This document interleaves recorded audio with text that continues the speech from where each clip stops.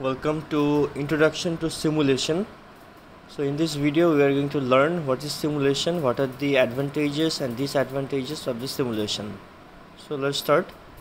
Solving real world problems can be very expensive. So simulation is a way we can solve those problems in a cost effective manner. In most cases, experimenting in real life, consider cases like building or destroying a building or making changes to the building, which may be too expensive once the project is finished. So to find this solution, we can build a model that mimics the real system in a virtual reality. This process assumes abstraction. We include the details we believe are important and leave aside those we think are not important. The model is always less complex than the real world. While building the model or after completing the model, we can start to explore and understand our system structure and behavior and test how it will behave under a variety of constraints or conditions and compare different scenarios and select the best one. After carefully analyzing the results, we can implement the model in real life. So there are different types of models available, including the mental models we all use to understand how things work in the real world. For example, we are always making decisions in our daily life, like which phone to eat, which laptop to buy, which phone to buy and which laptop to buy, which food to eat, which drink to have. So these are all based on mental models.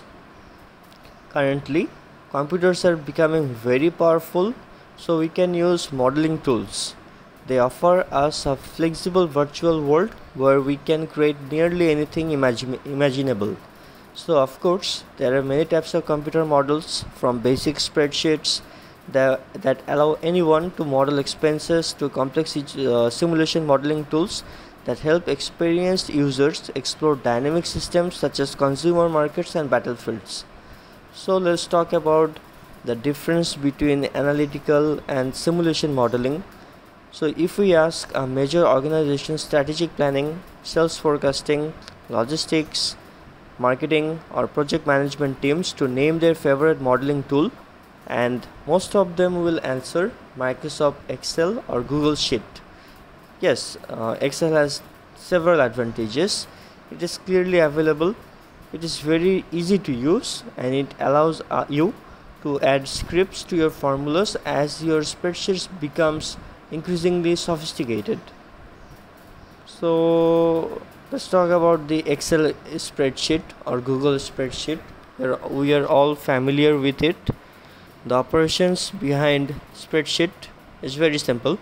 We enter data in some cells and we get output in another cell. So formulas, and in more complex models, scripts link the input and output values. So there are different functions and formulations available. There are also some add-ons which allow us to perform parameter variation, Monte Carlo or optimization experiments. However, there is a large class of problems that cannot be done in Excel or Google Sheet. This class includes dynamic system that feature non-linear behavior, memory, non-intuitive influences between variables, time and casual dependencies, all above combined with uncertainty and a large number of parameters. In most cases, it is impossible to obtain the right formulas, much less put together a mental model of such a system. Consider a problem that requires you to optimize a rail or truck fleet. It is difficult to use an Excel spreadsheet to manage factors such as travel schedules, loading and unloading times, delivery time restrictions, and terminal point capacities.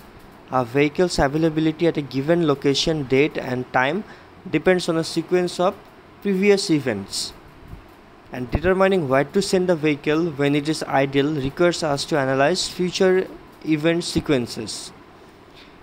So A simulation model is always an executable model. Running it helps you a trajectory of the system state changes. Think of a simulation model as a set of rules that you know how to move from a system's current state to a future state. The rules can take many forms, including differential equations, state charts, process flow charts, and schedules. The model's outputs are produced and observed as the model runs. Simulation modeling requires special software tools like that use simulation specific languages. While you will need some training to do simulation modeling well, your time and effort are rewarded when your model offers a high quality analysis of a dynamic system. So I'll be uploading several videos after the introduction video on how to develop your skills on simulations. So many people, especially those who know Microsoft Excel well or who have programming experience, try to use a spreadsheet to model a dynamic system. As they try to capture more and more detail, they inevitably start reproducing the functionality of Excel's simulators.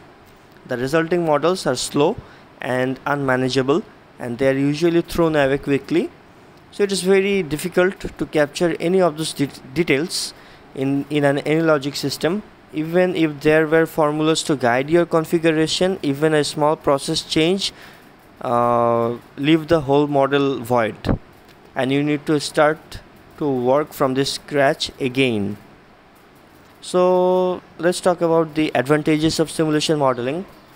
Simulation modeling has key 6 advantages over any other modeling techniques. So the first one, simulation models allows us to analyze systems and find solutions where methods such as analytical calculations and linear programming fail. So once we have chosen an abstraction level, it is easier to develop a simulation model than an analytical model. It typically requires less though, and the development process is scalable, incremental, and modular. A simulation model structure naturally reflects the system structure. So if you understand the system structure, you can easily simulate in the simulation. In a simulation model, you can measure values and track entities within the level of abstraction, and you can add measurements and statistical analysis at any time. So the ability to play and animate the system behavior in time is one of simulation's great advantages. You will find animation useful for demonstrations, verification, and debugging. So if you get a animation of your real world problem in a computer, you can find different problems there. You can work on those problems and you can perfect your project. So the last one, simulation models are far more convincing than Excel spreadsheets. If you use a simulation to support your proposal, you will have a major advantage over those who only use numbers. So let's talk about the applications of simulation modeling. Simulation modeling has accumulated many success stories in a wide and diverse range of application areas. As new modeling methods and technologies emerge and computer power grows, we can expect simulation modeling to enter an ever larger number of areas.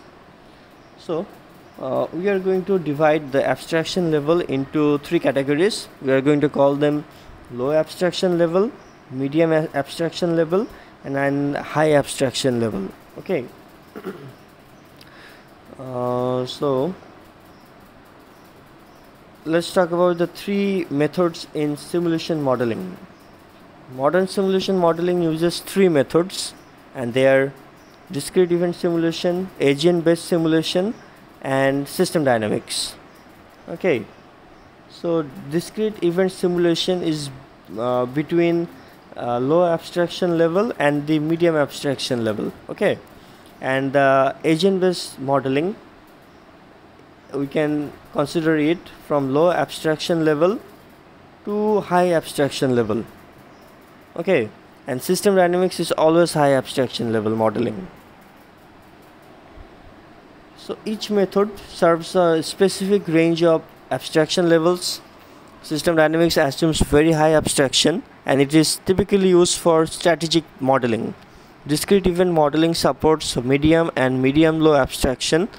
In the middle are agent-based models, which can vary from very detailed models where agents represent physical objects to the highly abstract models where agents represent competing companies or governments. So we should always select our method after we have carefully considered the system we want to model and our goals. In the figure below, the modeler's problems will largely determine how they model a supermarket.